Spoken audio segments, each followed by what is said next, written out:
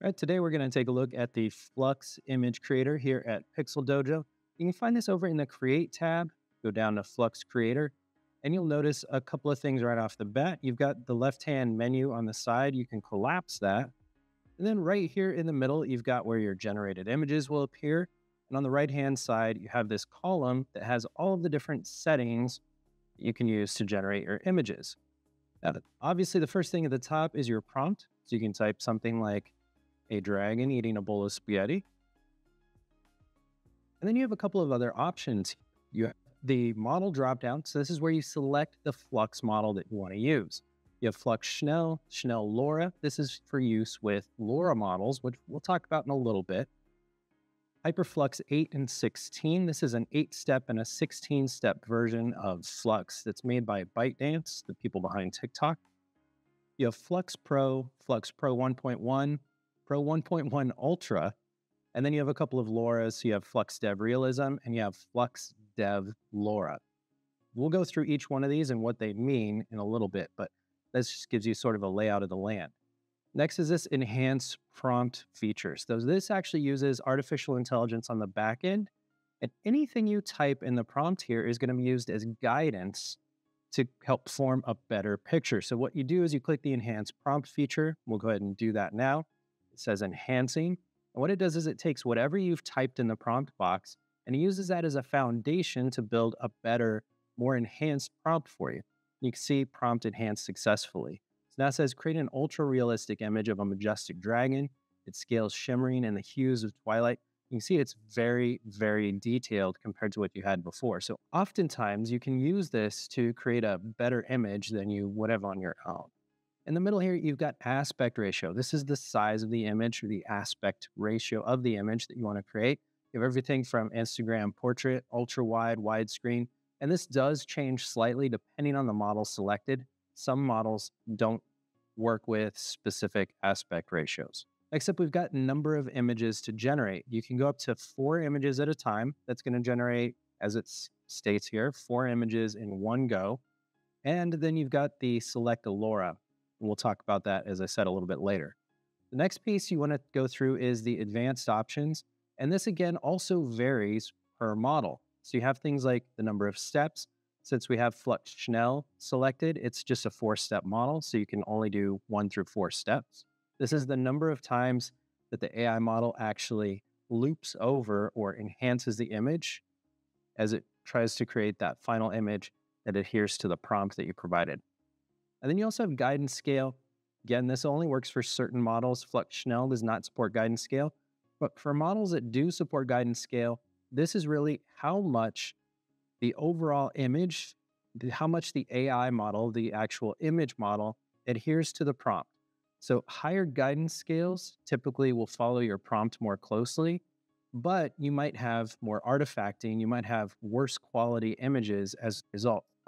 Usually the default is fine. Some people find that having a lower guidance scale produces slightly more realistic images, and having a higher guidance scale adheres to the prompt slightly better. And then the last one is seed. So the seed is a random number that's used to generate an image.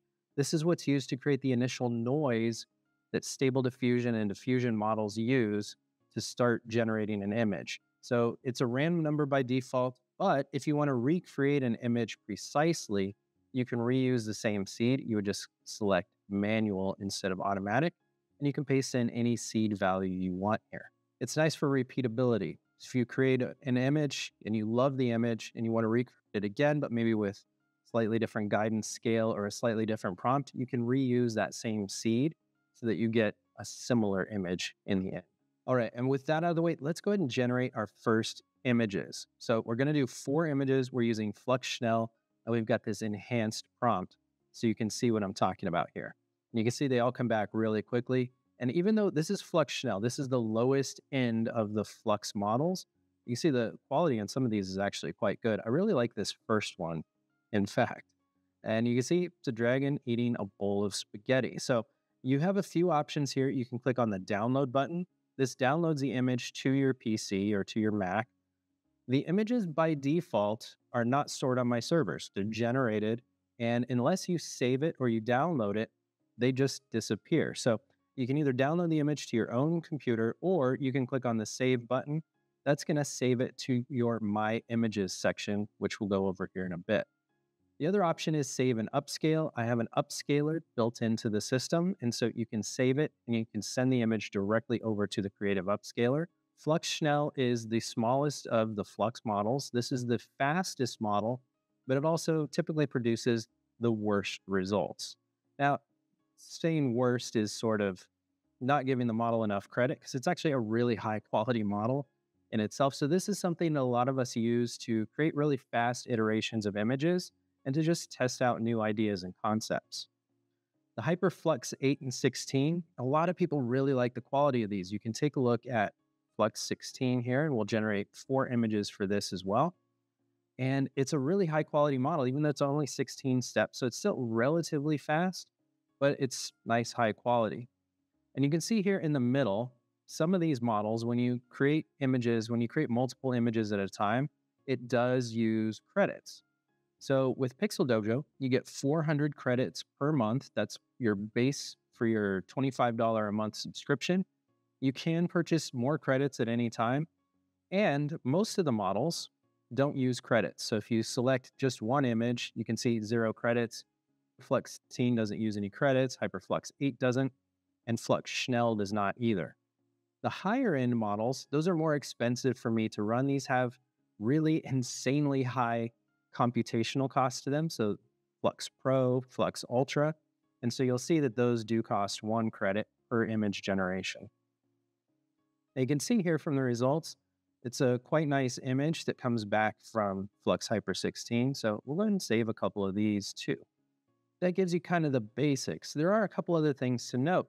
Flux Pro, Pro 1.1, and Pro Ultra do not allow not safe for work images to be generated, or at least not fully. They have some sort of censorship built in. I have no insights into that. No one else does either.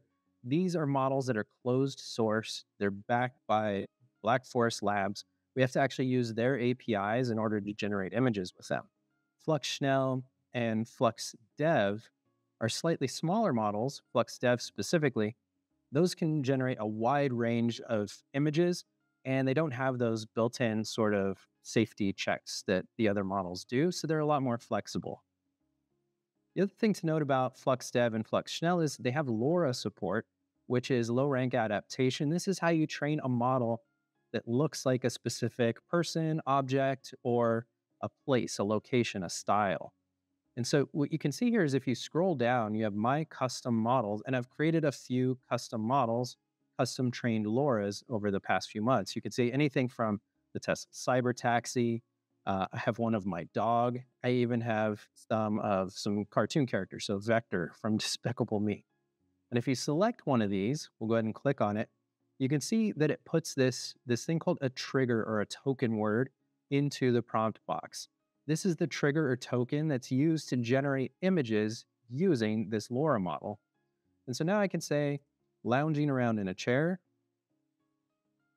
You can go ahead and click generate, and you can see it's automatically, since we selected a LoRA, it's chose Flux Dev LoRA as the model that it's using. So what it's going to do is it's going to take that LoRA model, it's going to load it into the bigger model, the Flux Dev model, and it's going to use that to generate images that look like the person, in this case, Vector from Despicable Me, that we've asked it to produce. And here you can see the result. Looks just like Vector from the movie, and you could make him do just about anything. So you go to the enhance prompt, and you could use AI to actually enhance this prompt, create different variations, whatever you want to do. But the really cool thing here is this is extremely powerful. If you want to create any character, any person, any place, location, style, setting, whatever, you can do that using the Flux LoRA models.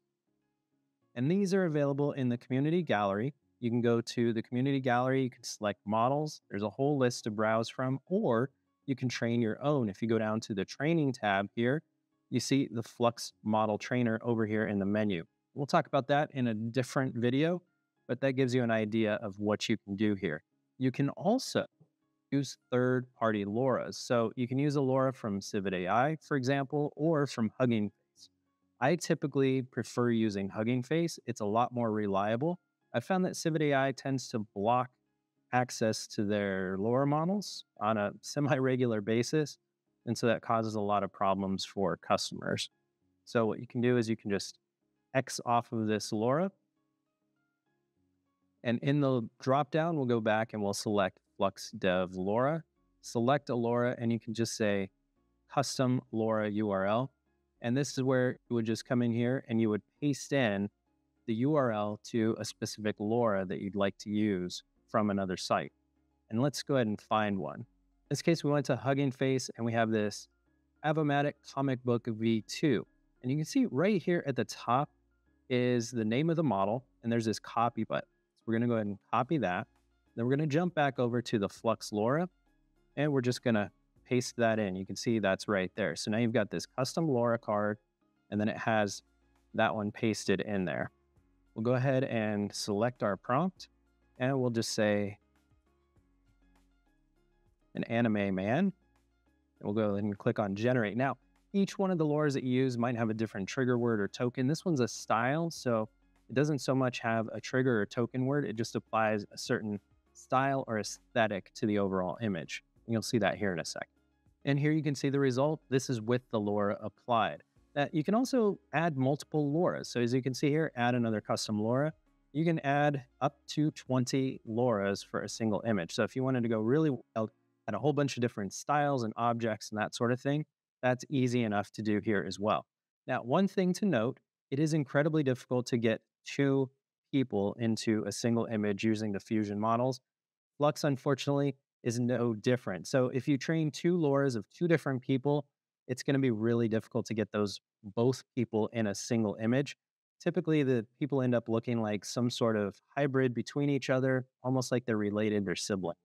So that's one caveat. You're going to have to use different tools that we've got built into the system here in order to accomplish that. But this should give you a really good, nice, high overview of the Flux Image Creator and what you can do with it. As always, let me know if you have any questions or comments in the Discord channel or right here on YouTube. Thank you so much.